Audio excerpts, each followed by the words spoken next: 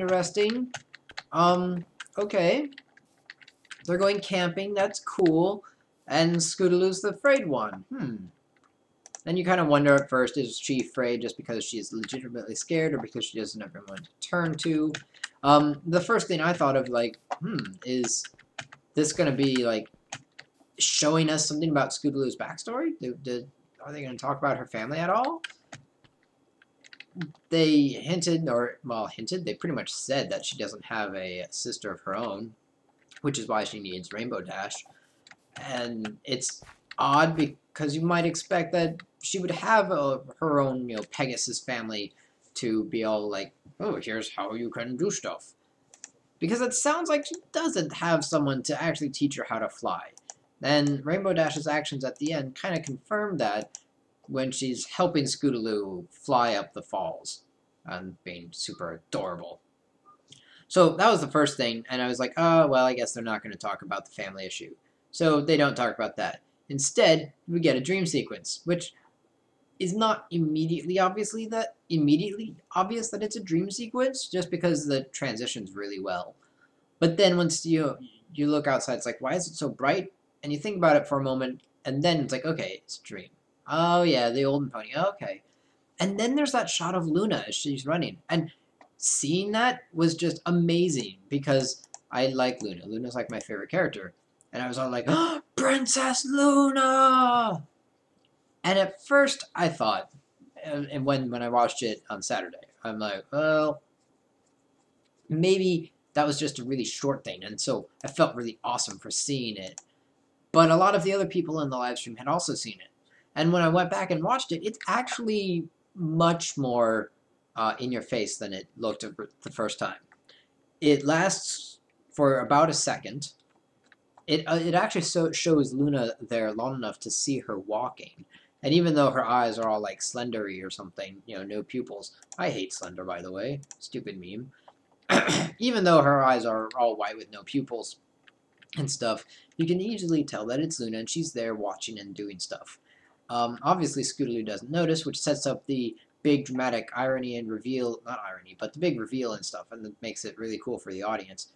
But it only does that because it was intended to do that. And there's even like a musical cue in there.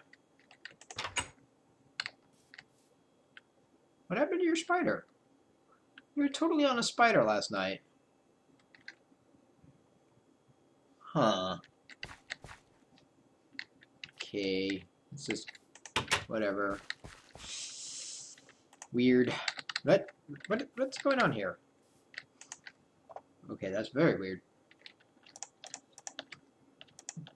Come this way. We have stuff to discuss, and it's over here. Also, I need a plan. Prospector's pick and chisel. I need a hammer too. But I also need the bloomery. Damn it, I need like 4 things. Well, we'll see how much we have. I have a setup right over here for this sort of thing.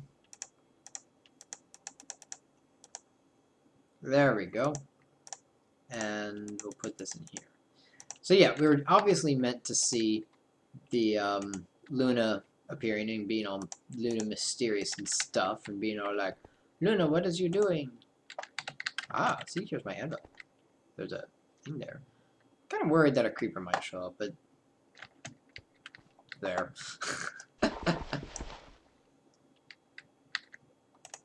I guess that's something. So then the episode continues, and then there's the whole headless pony incident, the headless horse, and the headless horse looks like Luna. And of course when Luna appears, it's obviously Luna. And what's really cool is that this is something that if you think about a nighttime princess, you would ascribe to her. You would say, oh yeah, that's obviously something that Luna would do. Of course she's going to do that. Duh. Why not? This is not even a question. So, the fact that they put that in there as Luna's official duties, that Luna's responsibilities are to raise the moon, lower the moon, handle night stuff, and then also to protect the ponies in their dreams and see how they're doing, and that's how she interacts with the ponies. Whereas Celestia goes and says, "Oh, hi, hello," and sends letters and stuff. Luna's like, I wonder, and then goes into your dreams and says, "Hi, Scootaloo, how are you doing? Oh, you're afraid. You must face your fears." Also, they made Luna not be all like, "Super loud Canterlot!" Instead, she talks in a regular tone of voice, though she still keeps that formal edge, which makes her Luna. And even though it seems a little awkward at first, it's Luna, and it wouldn't be Luna if she didn't have that sort of formal tone to her voice. The voice actress doing Luna at the moment is awesome. She's doing a great job. Keep it up. That episode was just great. I love Scootaloo, and I'm glad that she finally has a pony of her own, sort of. A big sister pony of her own. Yes.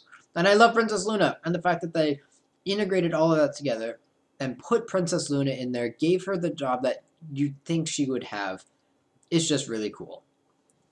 That's just, it's really cool. Also, screw that. Hopefully we won't lose this tin, but we need to warm it up so that we can make us a pick. Well, I mean, we've got a pickaxe, but we need a prospector's pick in order to actually mine anything. And then a chisel to make a bloomery. So yeah, that's gonna heat up.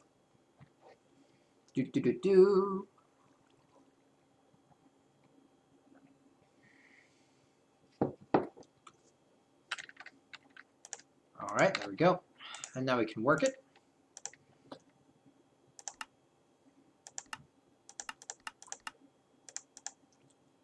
And prospector's pick.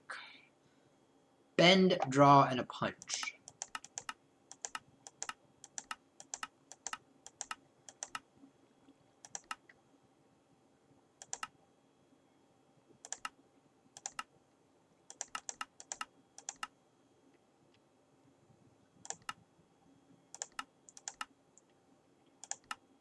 Alright, there we go.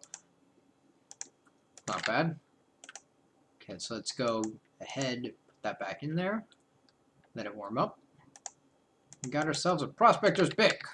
We can pick prospectors now. Take that. So, I don't know what's coming up this Saturday as far as ponies. I think it's going to be awesome, whatever it is.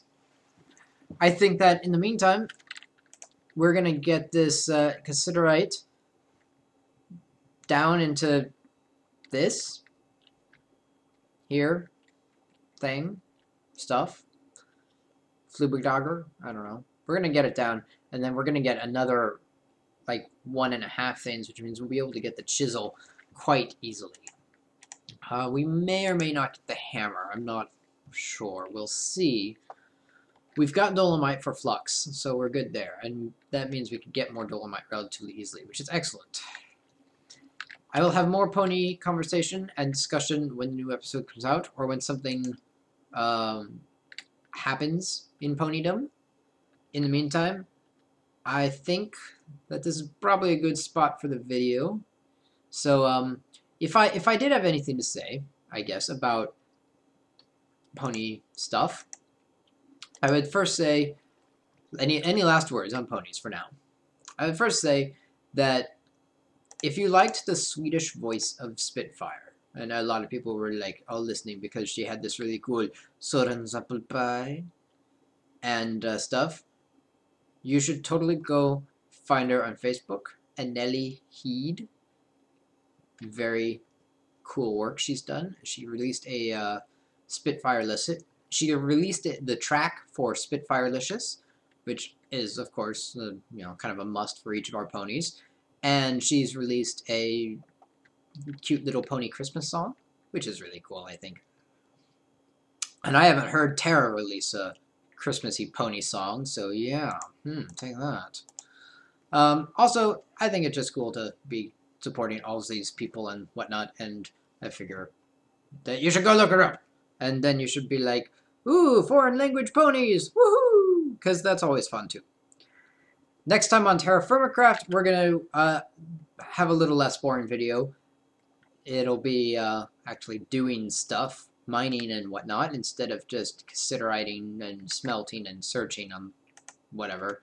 I don't know if we'll build at all. I kind of suck at building, so we'll see. Depends if we have a chisel, which I think we will have a chisel. So that's all for now.